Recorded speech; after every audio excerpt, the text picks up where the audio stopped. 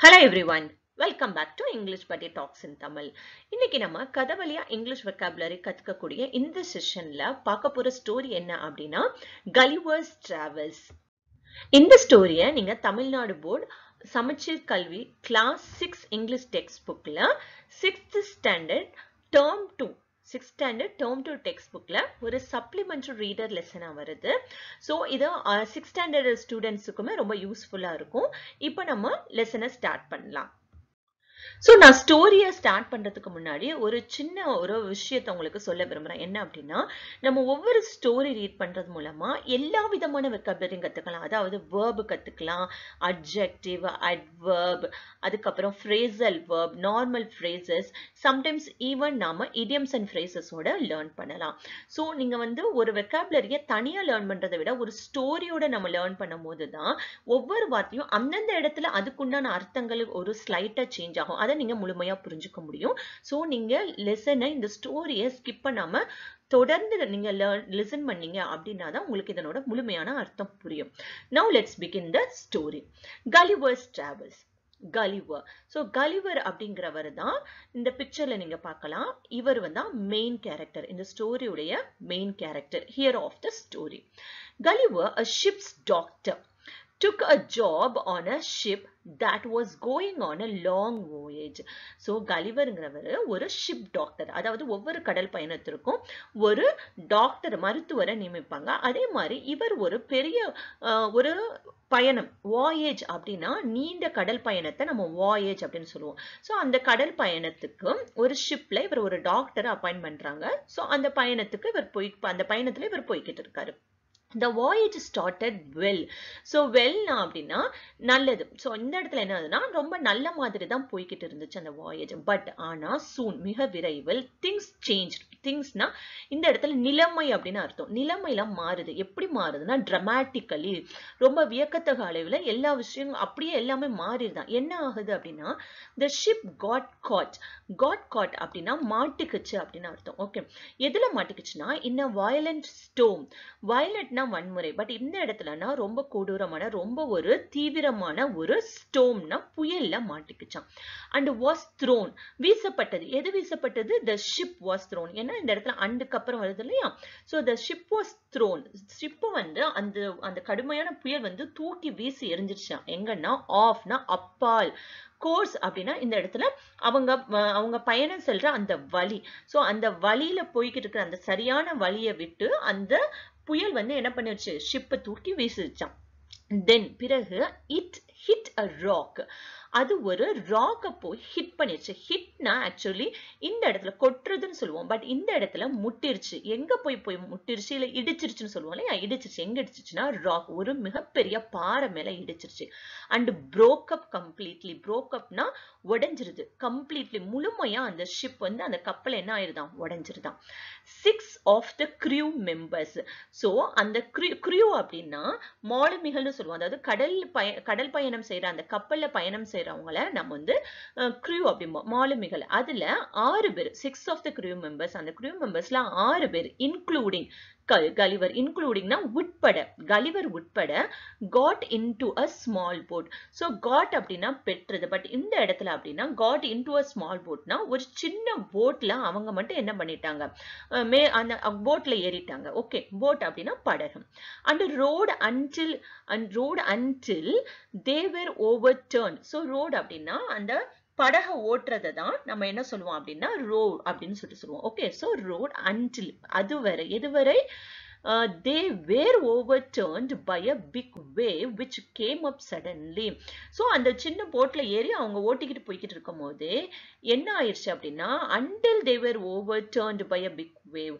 so போய்கிட்டு இருக்கும் போதே ஒரு பெரிய அலை, பிக் வேவ், வேவ்னா அலை, பெரிய அலை என்ன பண்ணிருச்சு? அந்த போட்டை ஓவர் டர்ன் பண்ணிருச்சு. ஓவர் டர்ன்னா தலைக்குப்புற கவிழ்த்திருச்சு அப்படின்னு சொல்லுவோம் இல்லையா? சோ அதை தான் நம்ம ஓவர் டர்ன் சொல்றது. which came up suddenly, திடீர்னு ஒரு பெரிய அலை அந்த போட்டை தலைக்குப்புற கவிழ்த்திருச்சு. Gulliver was a good swimmer. Swimmer அப்படின்னா நல்ல நீச்சல் தெரிஞ்சவங்க. ஓகே, சோ நீச்சல் தெரிஞ்சவர். சோ அதனால என்ன ஆயிடுச்சுன்னா and he managed to swim till he reached the land. So அதனால அவர் எப்படியோ வந்து என்ன பண்ணிட்டாரு, till he reached the land அப்படின்னா கரைன்னு சொல்லுவோம் இல்லையா, அதாவது நிலப்பகுதியை வந்து அடையிற வரை he managed, எப்படியோ சமாளிச்சு மேனேஜ் பண்ணி வந்துட்டாரு. The coast appeared strange. So இந்த இடத்துல கோஸ்ட் அப்படின்னா கடற்கரை, அந்த ஓரம், அந்த கடற்கரை ஓரத்தை பார்க்கும்போது appearedனா பார்க்கும்போது ஸ்ட்ரேஞ்ச் ரொம்ப வித்தியாசமாவும் இருந்துச்சு. அண்ட் லோன்லினா தனிமை. பட் இந்த இடத்துலனா ரொம்ப ஒரு ஒதுக்குப்புறமா இருக்கிற மாதிரி இருந்துச்சாம். Gulliver dragged himself along the shore. So எப்படியோ அந்த இடத்துல வந்து சேர்ந்து அந்த இடத்துல என்ன பண்றாருன்னா அவர் நல்ல அந்த கரை ஓரமா நம்ம டிவில எல்லாம் பார்த்திருப்போம் இல்லையா, அந்த ஓரம் வந்து வந்த உடனேவே என்ன பண்ணாரு, அவரே இழுத்துக்கிட்டு அவரோட உடம்ப வர முடியாம இழுத்து கொண்டு வந்து என்ன பண்ணிட்டாராம், ஷோர்னா கரை. அலாங் அப்படின்னா அந்த ஷோர் வழியா அதன் ஓரமா வந்து விழுந்துட்டாராம், அவரே இழுத்துட்டு வந்து விழுந்துட்டாரு. He looked for some people or houses. Looked for அப்படின்னா இந்த இடத்துல தேடுறது, look for அப்படின்னா தேடுறது. என்ன தேடுறாரு அப்படின்னா some people, யாராவது மக்கள் இருக்காங்களா, இல்ல யாராவது வீடு இருக்கா, ஹவுசஸ்னா வீடு இருக்கான்னு பாக்குறாராம். பட் ஆனா there was no sign எந்த அடையாளமுமே இல்லை. எதோட அடையாளம் இல்ல, of life. அங்க வாழ்வாதாரத்துக்கு உண்டான யாரும் வாழ்றாங்களா அப்படிங்கிறதுக்கு உண்டான ஒரு அடையாளமே இல்லையா. hungryனா பசி. and exhaustedனா ரொம்ப களைப்பா. he fell on a patch of grass. so fell ஆனா தொப்புன்னு விழுந்துறதுன்னு சொல்லுவோம். so விழுந்துறாரு. எப்படின்னா எங்க விழுந்துறாரு அப்படின்னா அந்த இடத்துல உள்ள புல் தரை மேல விழுந்துறாராம். and fell into a deep sleep. so இந்த இடத்துல fellனா விழுறதுன்னு பார்த்தோம், fellனா. பட் இந்த இடத்துல fell into அப்படின்னா விழுறதுன்னு அர்த்தம் வரையாது. fell into a deep sleep அப்படின்னா ஆழ்ந்த உறக்கத்திற்கு போனார் அப்படின்னு அர்த்தம். ஓகே, சோ அத கூட நம்ம சொல்லலாம். he fell into a deep sleep அப்படின்னா ரொம்ப அந்த ஸ்டோம்ல மாட்டிக்கிட்ட அந்த களைப்புல அவர் என்ன பண்ணிட்டாரு, ஆழ்ந்த உறக்கத்துக்கு போயிட்டாரு. When Gulliver woke up, he was lying on his back. So lying on his back அப்படின்னா மல்லாக்க படுத்திருக்கிறது அப்படிங்கறத தான் நம்ம lying on, லைனா படுக்கிறது, on his backனா மல்லாக்க படுத்திருக்கிறது. நம்ம முதுகு வந்து கீழ் தரையில பட்டிருக்கோம், நம்ம மேலாப்ல பார்த்திருப்போம். சோ இந்த பிக்சர்ல நீங்க பார்க்கலாம், கலிவர் வந்து மல்லாக்க படுத்திருக்காரு. woke up அப்படின்னா எந்திரிக்கிறது. so when, அதாவது அவர் எந்திரிக்கும் பொழுது அந்த நேரத்துல என்ன பார்க்கறாருன்னா, he was lying on his back, மல்லாக்க படுத்திருக்காரு. the sun was in his face. sun அப்படின்னா சூரியன். in his face அவருடைய முகத்துல. சோ இந்த இடத்துல சூரியன் அவர் முகத்துல இருக்கல, அந்த சூரிய வெளிச்சம் அவர் முகத்துல பட்டுட்டு இருக்கு. when he tried to get up, முயற்சி செய்றாரு. get up அப்படின்னா எந்திரிக்க முயற்சி செய்யும் போது he found himself unable to sit up or move at all. he found himself னா அவரை வந்து முயற்சி செய்றாரு, அவரால எழுந்திருக்க முடியவில்லை. unableனா முடியல. எதுக்குன்னா to sit up, எந்திரிச்சு உட்காரவும் முடியல, move at all, even move கூட பண்ண முடியல, நகர கூட முடியல. terrified, பயந்துறாரு, பயத்திலையும் and puzzled, ரொம்ப புதிரா இருக்கு, அதாவது ரொம்ப குழப்பமா இருக்கு. என்னன்னா அதே நேரத்துல மறுபடியும் என்ன செய்யறாரு, he tried to turn his head, அவருடைய தலையை திருப்ப முயற்சி பண்றாரு. அப்பவும் என்ன பண்ண முடியல, எதுவும் செய்ய முடியல. he found his arms and legs were securely tied with slender strings on each side and attached to pegs fixed on the ground. So he found his arms and legs were securely tied. Securedனா ரொம்ப பாதுகாப்பா, tied அப்படின்னா கட்டப்பட்டிருக்கிறது, slender அப்படின்னா மெல்லிய, stringsனா கயிறுகள். அடுத்தது pegs அப்படின்னா என்னன்னா ஆணி. பட் இது எந்த மாதிரி ஆணி அப்படின்னா, நம்ம வந்து டென்ட் எல்லாம் நம்ம போடும் போது அந்த ஆணியை போய் அந்த ஆணியில போய் நம்ம மாட்டி வைக்கிற மாதிரி இருக்கும் இல்லையா, அந்த கயிறுகளை எல்லாம் மாட்டி வைக்கக்கூடிய அந்த மாதிரி ஆணி. அதாவது நம்ம கொடியில ட்ரெஸ் எல்லாம் போடும் போது அந்த ஆணியில வந்து அந்த ஆணியில போய் நம்ம ட்ரெஸ்ஸை போடுற அளவுக்கு அதுல ஒரு ப்ரொவிஷன் இருக்கும். அந்த மாதிரி உள்ள ஆணியை தான் நம்ம பெக்ஸ் அப்படின்னு சொல்லிட்டு சொல்லுவோம். சோ இந்த பிக்சர்ல நீங்க பார்க்கலாம், இதெல்லாம் பெக்ஸ் தான். கிரவுண்ட் அப்படின்னா தரை. அடுத்தது ஆல்மோஸ்ட் அப்படின்னா கிட்டத்தட்ட, சின் அப்படின்னா தாடை. ஓகே, சோ இந்த இடத்துல அவர் என்ன பார்க்கறாருன்னா, அவரோட கைகளும் கால்களும் செக்யூர்லி ரொம்ப பாதுகாப்பா கட்டப்பட்டிருக்கு. எதை வச்சு? வித் ஸ்லெண்டர் ஸ்ட்ரிங்ஸ், மெல்லிய கயிறுகளால. ஆன் ஈச் சைடு, ஈச் சைடுனா எல்லா ஒவ்வொரு பக்கங்களும். அண்ட் அட்டாச்டு, எதோட அட்டாச் ஆயிருக்குன்னா டு பெக்ஸ், ஆணியோட அட்டாச் ஆயிருக்கு. அது அந்த ஆணி எங்க இருக்குன்னா fixed on the ground. So அந்த கயிறுகள்லாம் வந்துட்டு எங்க வந்து சேருது அப்படின்னா கிரவுண்ட்ல உள்ள ஒரு ஆணில வந்து மாட்டிருக்காங்க. His hair, அவருடைய முடி, which was long and thick, was similarly tied down. Similarlyனா அதே மாதிரி தான் அவரோட hair. அது என்ன மாதிரி அந்த hair டிஸ்கிரைப் பண்றாங்கன்னா long, நீளமான, thick, ரொம்ப அடர்த்தியான அவரோட hairஐயும் அதே மாதிரி தான் கட்டி வச்சிருக்காங்க. சோ இங்க நீங்க பார்க்கலாம் அவரோட முடியெல்லாம் எப்படி கட்டி வச்சிருக்காங்கன்னு. He felt something moving along his body almost up to his chin. He felt something. ஏதோ ஒன்னு உணர்றாரு. Feltனா உணர்றது. என்ன உணர்றாருன்னா moving along. அவருடைய பாடி மேல ஏதோ ஒன்னு ஊர்ற மாதிரி இருக்கு. ஆல்மோஸ்ட் கிட்டத்தட்ட up to his chin. Even அவருடைய அந்த தாடன்னு சொல்லுவோம் இல்லையா, தாட வரை அவருக்கு ஏதோ ஒன்னு மூவ் ஆகிக்கிட்டு இருக்க மாதிரி feel பண்றாராம். To his surprise, he saw a human being not 6 inches high. So என்ன செய்றாரு அப்படின்னா அவருக்கு வந்து ஆச்சரியமா இருக்கான். To his surpriseனா அவருடைய ஆச்சரியம், அவருக்கு ஒரு ஆச்சரியம் என்னன்னா he saw, அவர் பார்க்கறாரு a human being, ஒரு human being தான், ஒரு மனிதன் தான். ஆனா என்ன, not 6 inches high. 6 inches அப்படின்னா அதாவது 6 இன்ச் அப்படின்னு சொல்லுவோம் இல்லையா. சோ 6 இன்ச் தான், பட் 6 இன்ச் கூட இல்ல.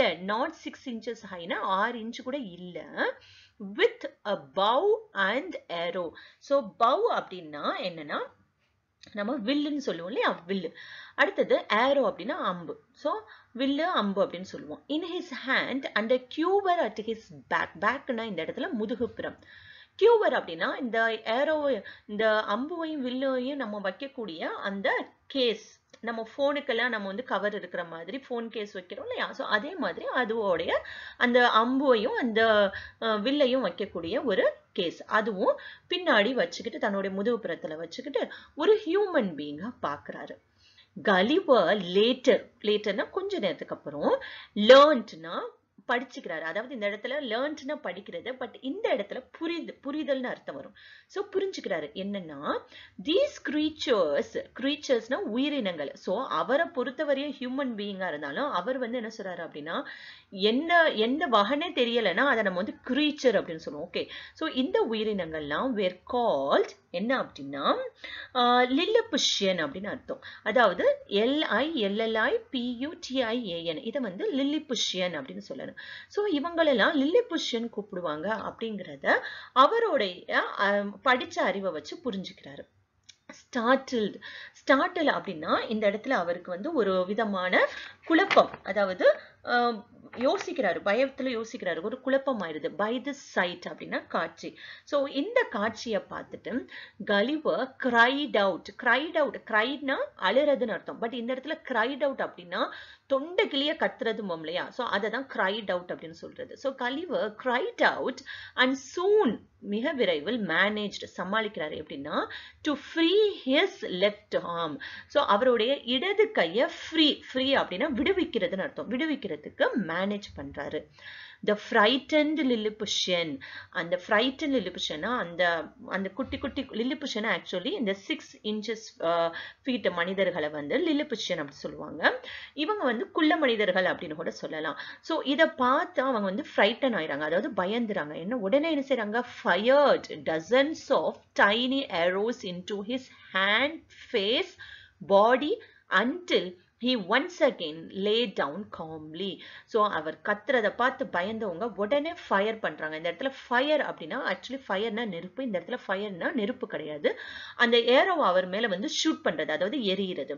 எவ்வளவு ஏரோ அனுப்புறாங்க அப்படின்னா அவரை நோக்கி டசன்ஸ்னா 12 நமக்கு தெரியும். சோ 12னா அந்த அளவுக்கு நிறைய வந்து இந்த இடத்துல நிறைய அப்படிங்கிற அர்த்தம் கொடுக்கும். ஓகே, சோ டசன்ஸ் ஆஃப் டைனினா ரொம்ப சின்ன ஏரோஸை வந்து அவருடைய கை, அவருடைய ஃபேஸ், அவரோட பாடி ஃபுல்லா திருப்பி ஷூட் பண்றாங்களா. எப்போ, until எதுவரை, he once againனா மறுபடியும் lay down calmly, மறுபடியும் அவரை அப்படியே அந்த ஏரோவுடைய அந்த குத்துதுலையா அதனுடைய வலி தாங்காம உடனே படுத்துறாரு. சோ லே டவுன் அப்படின்னா திரும்பவும் படுக்கிறது, காம்லினா அமைதியா. சோ அது குத்தி அதனுடைய வலியில திரும்பவும் படுத்துறாரு.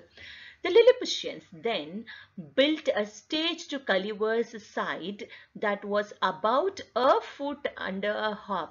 அதாவது 1.5 அப்படின்னு சொல்லுவோம் இல்லையா, ஒரு 1.5 அடி அளவுக்கு ஒரு ஸ்டேஜ். பில்ட் அப்படின்னா கட்டுறது, ஸ்டேஜ் அப்படின்னா ஒரு பலகை மாதிரியான ஒரு பிளாட்ஃபார்ம் வந்து கட்டுறாங்களாம். upon which and obviously நிச்சயமா important அப்படின்னா முக்கியமான person stood and made a 10-minute speech. ஒரு 10 நிமிஷம் ஸ்பீச் கொடுக்குறாரு அப்படின்னா to Gulliver in a language he could not understand. So ஒரு ஸ்டேஜ், அந்த ஸ்டேஜ்ல அந்த ஸ்டேஜ் எவ்வளவு உயரம் அப்படின்னா ஒரு 1.5 டால் உயரம் தான் இருக்கும். அது மேல அந்த கூட்டத்துல உள்ள ஒரு இம்பார்ட்டன்ட் பர்சன், நிச்சயமா ஒரு இம்பார்ட்டன்ட் பர்சன் முன்னாடி வந்து பேசுவாங்க, அதனாலதான் அந்த ஆப்வியஸ்லி சொல்றாங்க, வந்து நின்று ஒரு 10 மினிட்ஸ் ஸ்பீச் கொடுக்குறாரு கலிவருக்கு. பட் என்னாச்சு, அந்த language he could not understand, அந்த லாங்குவேஜ் அவருக்கு புரியல. சோ இதோட நம்ம பார்ட் 2, இந்த ஸ்டோரியோட பார்ட் 2 வீடியோவை நான் அடுத்த ஒரு பார்ட்டா உங்களுக்கு போடுறேன். இப்போ நம்ம என்னென்ன வெக்காபுலரி எல்லாம் லேர்ன் பண்ணோம் அப்படிங்கறத டிஸ்கஸ் பண்ணலாம், ஒரு தடவை ரீகேப் பண்ணலாம். சோ இப்போ என்னென்ன வெக்காபுலரி எல்லாம் நம்ம லேர்ன் பண்ணோங்கிறத ஒரு ரீகால் பார்க்கலாம். வாயேஜ் அப்படின்னா ஒரு நீண்ட கடல் வழி பயணம். டிராமாட்டிக்கலி வியக்கத்தக. காட் அப்படின்னா மாட்டிக்கிட்ட, பட் இந்த இடத்துல பிடிபட்டுருச்சு அப்படின்னு அர்த்தம் வரும். வயலண்ட் அப்படின்னா வன்முறை, பட் இந்த இடத்துல என்ன அர்த்தம்னா ரொம்ப தீவிரமான. வாஸ் த்ரோன்னா அதாவது எரியப்பட்ட. ஸ்டோம் அப்படின்னா புயல். ஆஃப் அப்படின்னா அப்பால், அதற்கு அப்பால் அப்படின்னு சொல்லுவோம், அந்த அர்த்தம் வரும். கோர்ஸ் அப்படின்னா வழி, அதாவது பாதை அப்படின்னு அர்த்தம் வரும். ஹிட் அப்படின்னா முற்றுது, பட் இந்த இடத்துல இடிச்சிருச்சு இல்ல முட்டிருச்சு அப்படின்னு சொல்லலாம். ராக் அப்படின்னா மிகப்பெரிய பாறை. broke up அப்படின்னா உடைஞ்சது அப்படின்னு அர்த்தம் வரும். கம்ப்ளீட்லி முழுமையான. crew மாலுமி. இன்க்ளூடிங் உட்பட. ரோடு அப்படின்னா படகோட்டினார் அல்லது படகோட்டப்பட்டது அப்படின்னு அர்த்தம் வரும். போட் அப்படின்னா படகு. வேவ்னா அலை. மேனேஜ்ட் அப்படின்னா சமாளிக்கிறது. கோஸ்ட்னா கடற்கரை ஓரம். அப்பியர்னா பார்ப்பதற்கு. ஸ்ட்ரேஞ்ச் அப்படின்னா ரொம்ப வினோதமான, ரொம்ப வித்தியாசமான. லோன்லி அப்படின்னா தனிமை, பட் இந்த இடத்துல வந்து ஒதுக்குப்புறமான அப்படின்னு அர்த்தம் வரும். நெக்ஸ்ட் dragged அப்படின்னா இழு அல்லது இழுத்துக்கொண்டு. along அப்படின்னா அதனோடு இல்ல அதன் ஓரமா அப்படின்னு சொல்றோம் இல்லையா, அதுக்கு வரும். ஷோர் அப்படின்னா கடற்கரை. looked for தேடுறது. no sign அடையாளம் இல்லை. exhausted களைப்பு. patch of grass அப்படின்னா புல்தரை. woke up அப்படின்னா விழித்தெழுதுறது, விழித்தெழுந்தல். lying on his back அப்படின்னா மல்லாக்கப்படுத்திருக்கிறது. get up அப்படின்னா உட்கார்ந்த பொசிஷன்ல இருந்து நம்ம எந்திரிக்கிறது அப்படிங்கிறதுக்கு get up அப்படிமோ. unable அப்படின்னா முடியவில்லை. அடுத்தது terrified அப்படின்னா பயப்படுறது, பயந்து போறது. puzzled அப்படின்னா புதிர். அது securely அப்படின்னா பாதுகாப்பு. tied கட்டப்பட்ட. slender மெல்லிய. string கயிறு. pegs அப்படின்னா ஆணி, அதாவது மாட்டப்படக்கூடிய, அதாவது மாட்டி வைக்கக்கூடிய உள்ள வசதி உள்ள ஆணி. ground அப்படின்னா தரை. almost அப்படின்னா கிட்டத்தட்ட. chin அப்படின்னா தாடை. inches அப்படின்னா அங்குலம். நெக்ஸ்ட் bow அப்படின்னா வில். ஏரோ அப்படின்னா அம்பு. கியூவர் அப்படின்னா ஆக்சுவலி நடுக்கம், பட் இந்த இடத்துல கியூவன் சொல்றது அந்த பவ் ஏரோ வில் அம்பு ரெண்டையும் வைக்கக்கூடிய அந்த கவர் கேஸ். ஸ்டார்டில் அப்படின்னா திடுக்குறது. சைட்னா காட்சி. கிரைட் அவுட் அப்படின்னா கத்துறது. ஓகே, அப்படியே தொண்டைக்குள்ளேயே கத்துறது அப்படின்னு சொல்லுவோம் இல்லையா, அதுதான். அடுத்தது ஃப்ரைட்டன்னா பயப்படுறது. ஃபயர்ட் அப்படின்னா இந்த இடத்துல ஷூட், அதாவது அம்பு வந்து எய்தல் அப்படின்னு வரும் இந்த இடத்துல. டசன் அப்படின்னா 12. டைனி அப்படின்னா மிகச்சிறிய அப்படின்னு அர்த்தம். சோ இந்த ஸ்டோரி உங்களுக்கு 2 விதமா யூஸ்ஃபுல்லா இருக்குன்னு நினைக்கிறேன். சோ ஜெனரலா நீங்க யாரு வேணாலும் இதை லேர்ன் பண்ணலாம். அதே நேரத்துல இதை 6th ஸ்டாண்டர்ட் ஸ்டூடெண்ட்ஸுக்கும் ரொம்ப யூஸ்ஃபுல்லா இருக்கும்.